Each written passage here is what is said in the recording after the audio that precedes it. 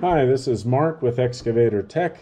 Today we're watching a video featuring the Oil Quick fully automatic hydraulic quick coupler. The reason I say fully automatic is because it not only couples the attachment, the pins on the attachment, but it makes the hydraulic connections automatically, so you don't have to connect the hoses. Right now we've got a 360-degree rotating demolition and sorting grapple. We'll have some other videos featuring the grapple, so let me speed this up real quick and we'll get to the coupler.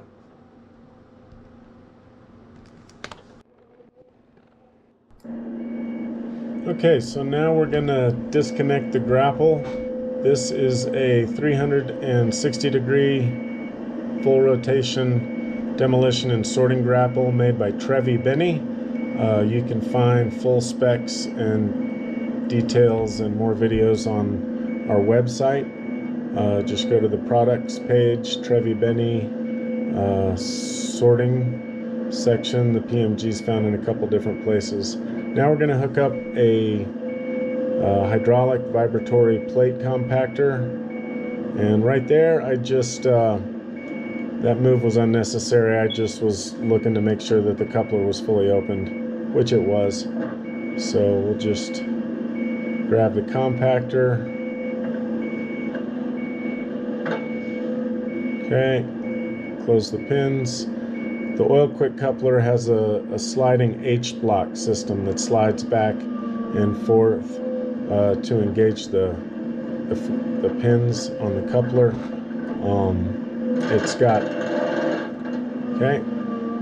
It's got constant hydraulic pressure against the pins, so the coupler is extremely tight. There's not any back and forth slopping at all. So we'll go ahead and set the compactor down. I've got a flat area here. I like to tilt my resting spot for the attachments back a little bit. Just makes them a little easier to connect and disconnect. So we'll get rid of that, and we'll grab the bucket now, which has 0 hydraulic connections, of course. Gotcha. Engage the coupler, lock the pins. Like to check it in a safe spot here. There's a slide rail that pokes out when your coupler's not fully engaged that you can see visually. Still got to test it. So let's get rid of the bucket.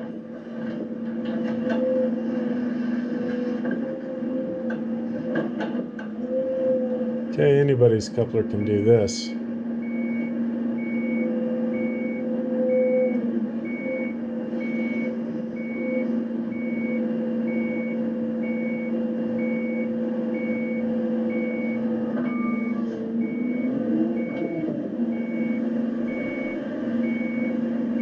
But not everyone's coupler can do this.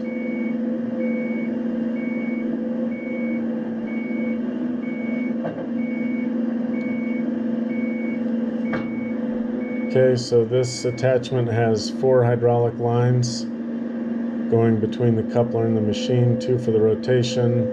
It's your secondary hydraulic circuit and your primary auxiliary circuit, supply and return for the open and close function of the grapple.